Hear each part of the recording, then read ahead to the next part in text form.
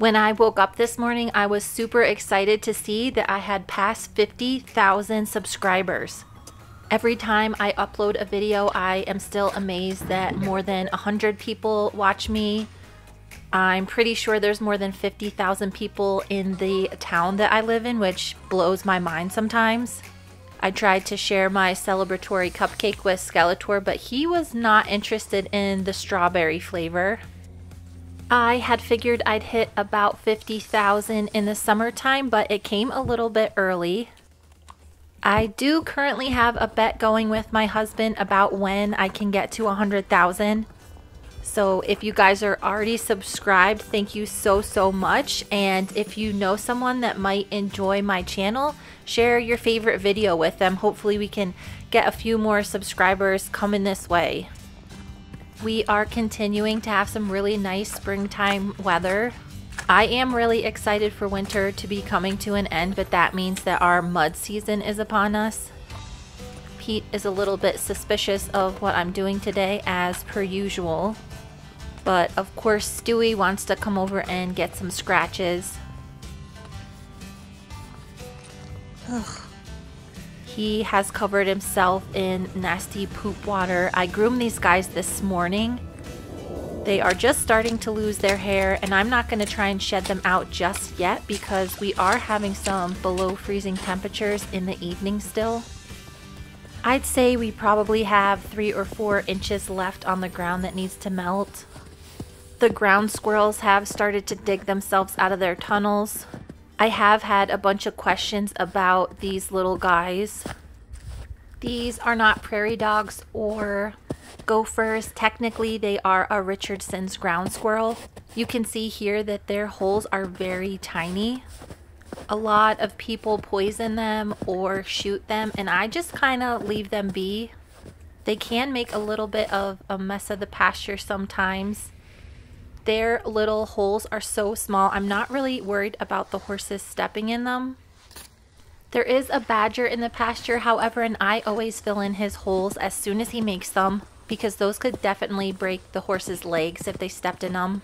Tiny and Huckleberry both hunt these little ground squirrels. There is actually a pair of bald eagles that have a nest pretty close to here, and they will come out and snatch them out of the pasture as well. I am hoping in the next couple of days that I might be able to give a few of these horses some baths. Gus is usually the worst offender. Oh, Gus. He is still not 100% sure about what I'm doing when I'm videoing these guys. I am also hoping that this snow and mud will disappear soon so I can drag this dry lot. These horses do have a lot of dry area in this pen right now, but for some reason they like to lay down in the poop water and roll around, and they are impossible to keep clean this time of year. The snow and ice in Scarlett's pen is melting a little bit faster than I can clean up the poop. You kind of have to do it in layers while everything is melting. She has been spending a lot of her time out in the round pen this winter. She did get to go in the barn for when it was really cold, but she just loves being outside. I groomed her this morning as well, and she is just disgusting again. I was about to get started on her pen when I heard the water running.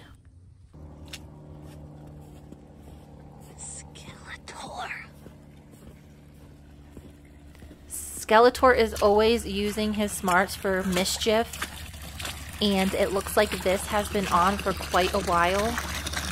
There's supposed to be a little metal piece that goes in there to hold the handle down. I know I definitely put it in when I left this morning. It is probably somewhere around here and I just can't find it. He had to work really hard to get that off because it's not easy to get in.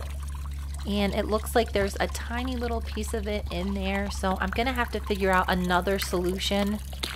All of this water is well water, so I don't have to actually pay for it, so it's not a big deal if he leaves it on, but it does make a huge mess. Every afternoon I've been coming into the round pen and taking out a few wheelbarrows full of stuff that's left over from the winter. It usually drains really well, but it looks like Scarlet plopped a pile right where it needs to run out. This year it's a little bit tricky to make sure everything's draining before the freezing temperatures happen overnight. Otherwise, it just turns into a little ice skating rink in here. I like to wait until the poop is a little bit dry so I can scrape it off the top.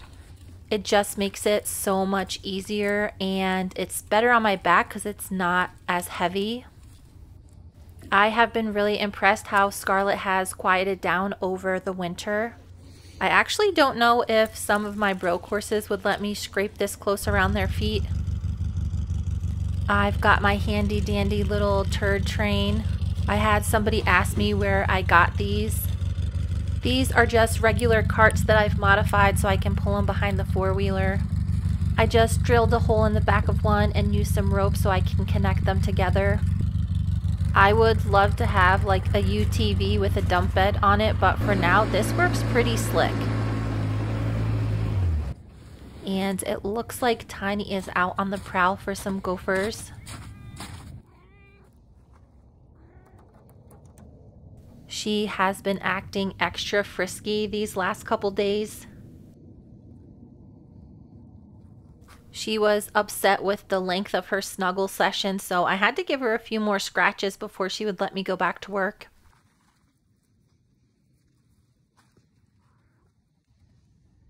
I think Scarlet is getting a little bit bored.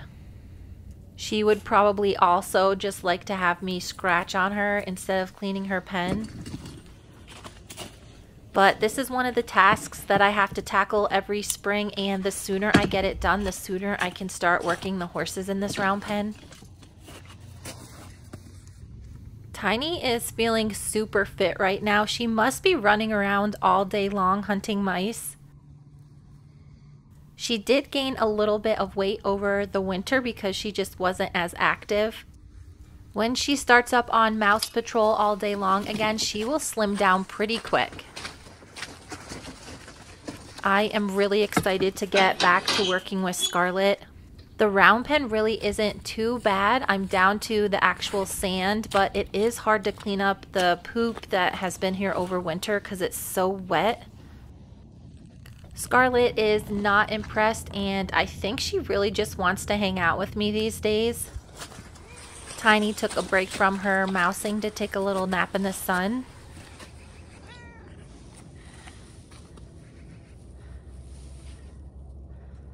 She also is on high alert for some of the birds.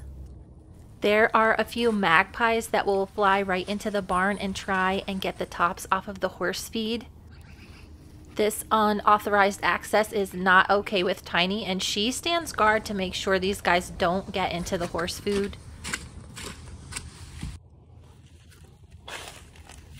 It is actually getting quite warm. I have been wearing fleece-lined jeans all winter, and it's probably about time for me to change back to my regular clothes. I know it's probably going to take a week or so for all of the ice to disappear out of the round pen. The kickboards around the bottom make it a little bit harder for the ice on the edges to melt. That is about all of the poop that is thawed out from in the round pen. I do have something that I want to show you guys that is kind of a bummer. I did open a brand new giant bale of alfalfa the other day. I was able to get a few feedings out of it, and then I noticed it was a giant block of mold on the inside. This alfalfa is off a different field than I usually get it from. The quality is really good, but I've noticed some bales are really stemmy and others are really leafy. That difference can contribute to some bales being a little tiny bit wet inside and some very dry. And I think that is what happened with this one. It was on the very bottom of the stack and it didn't get rained on, so I think it just has been sitting here and going bad this entire time. I do account for some hay wastage, so it's not a huge deal. The horses have more than enough hay. I don't really like having to put moldy hay in my manure pile because it doesn't make as good of fertilizer. It also has to stay in the pile longer to break down before I use it. Here is another ground squirrel. Tiny is nowhere to be seen, so I think she's hiding, waiting to pounce on these guys. Tiny!